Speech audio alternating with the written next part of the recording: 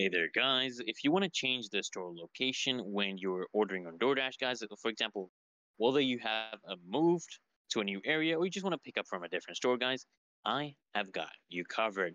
So let's dive right in, guys. So, first things first, it's important to actually note that basically DoorDash automatically detects your location based on your delivery address or GPS, but you can actually manually adjust it to, select a different store location, all right? So here's how you do it, guys. So first things first, what you want to do is you want to open the DoorDash app on your phone. Then, guys, you just want to tap on the search bar at the top of the screen.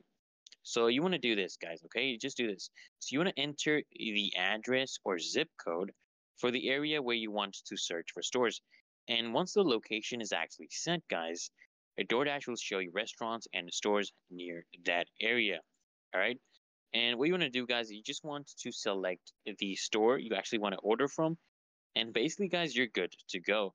And if you have already added items to your cart, but you need to change the store, you actually have to first clear your cart, all right? You need to clear your cart first, and then you can add those items again, basically, because, unfortunately, DoorDash doesn't allow switching stores with an active cart. And that's it, guys. Now you can change store locations easily and customize your DoorDash experience. If this helped you out, guys, give it a like and subscribe for more such tutorials, and I'll see you